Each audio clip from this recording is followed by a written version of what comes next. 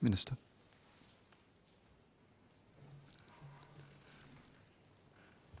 Mr. Speaker, first I would like to thank the members who have spoken for their support and comments on this bill.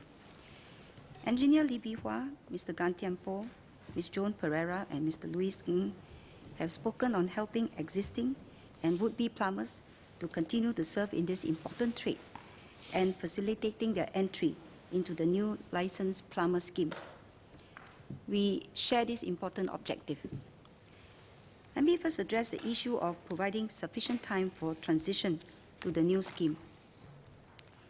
PUB announced its intention to roll out the new licensing scheme some 10 months ago, in April last year. Even prior to the announcement of the scheme, PUB had engaged the Singapore Plumbing Society extensively. After the announcement, via several media channels, newspaper, radio, TV, and including the vernacular as well as circulars, weekly public briefing sessions were held for 10 consecutive weeks to share details with interested stakeholders. All of PUB's licensed water service plumbers and members of the Singapore Plumbing Society were invited to the sessions. Other plumbers and members of public also attended the sessions. To facilitate the transition to the new scheme, additional runs of BCA Academy's Builder Certificate course and PUB's short in-house conversion course were mounted. As noted in my opening speech earlier, to date, over 96% of the 863 existing plumbers who are either licensed water service plumbers or plumbers registered with the Singapore Plumbing Society have already obtained the qualifications to become licensed plumbers when the legislation comes into effect. And in fact, among the 800 odd who would qualify, actually a significant number, more than 70%, we estimate, are age 50 and above. And among them, there are plumbers who are in their 80s, but who were qualified to become LPs. Of the remaining plumbers, around 10 will complete the Builder Certificate course by the middle of this year, and around 20 will need to successfully undergo PUB's 2 or 3 days in-house conversion course.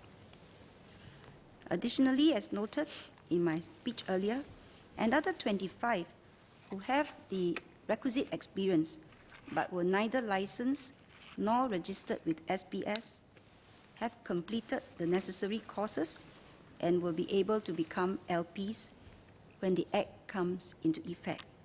So essentially, these will be the new, the plumbers with the requisite experience but with no license, and they will be licensed when the Act comes into effect. During the 6-month transition period, water service plumbers and those currently or formerly registered as sanitary plumbers with the Singapore Plumbing Society may continue practicing their respective trade pending their license. For those who have not completed their licensing requirements by the end of the 6-month transition period from the effective date of the legislation, they can approach PUB, who will assist them on a case-by-case basis.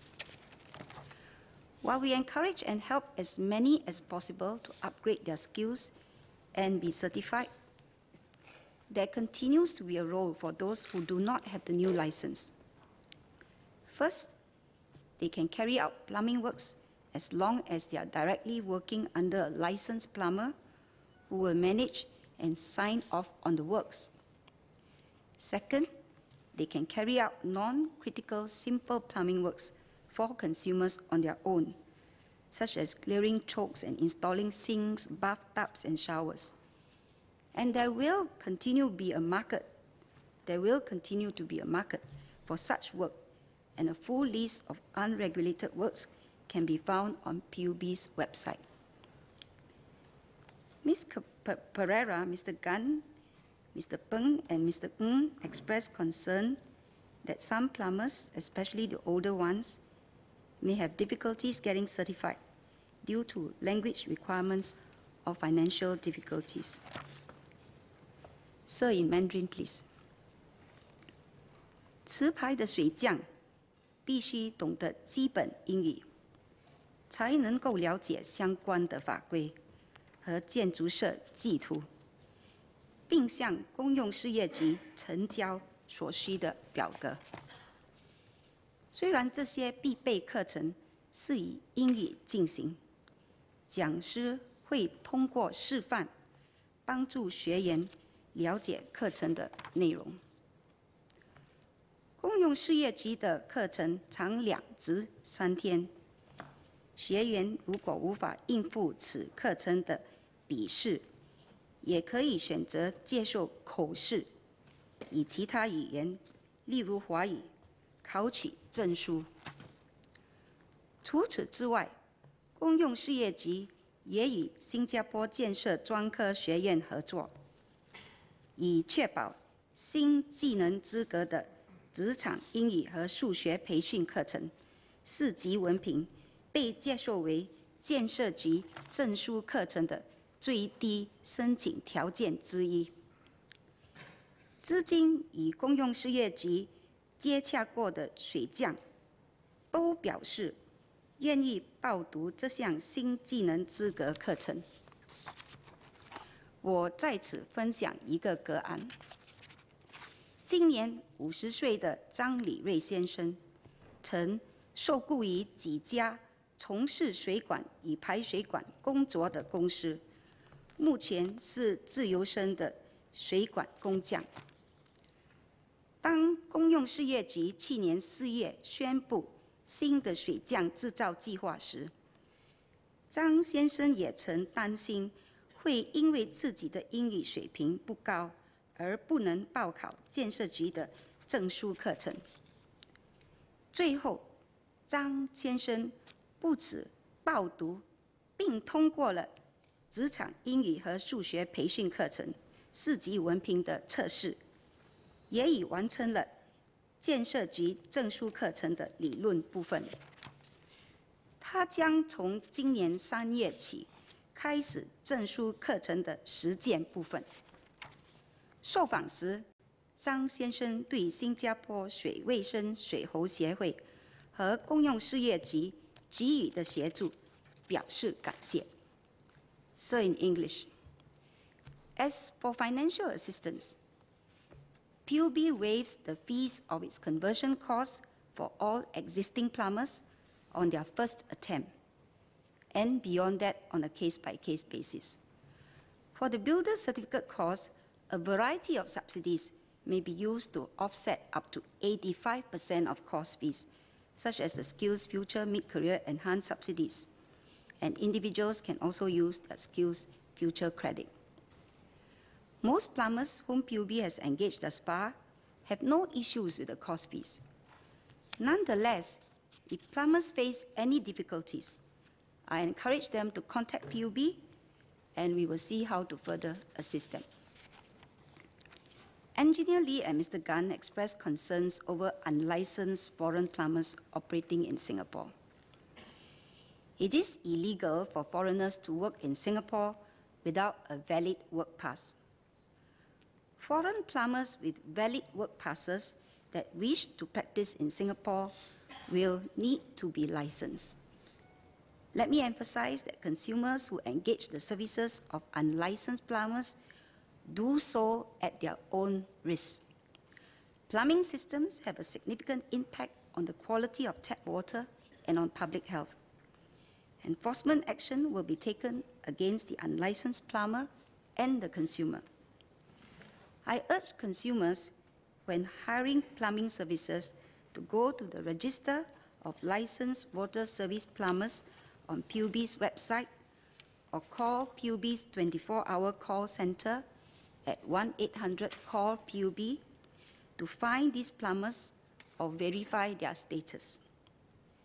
This register will be expanded to cover all licensed plumbers once the new scheme is implemented. Licensed plumbers will also be required to carry an authorized license card from PUB for verification. Engineer Lee also brought up licensed plumbers subcontracting works to non-licensed plumbers. While licensed plumbers can do so, they must directly supervise and sign off on the works carried out by the unlicensed plumber.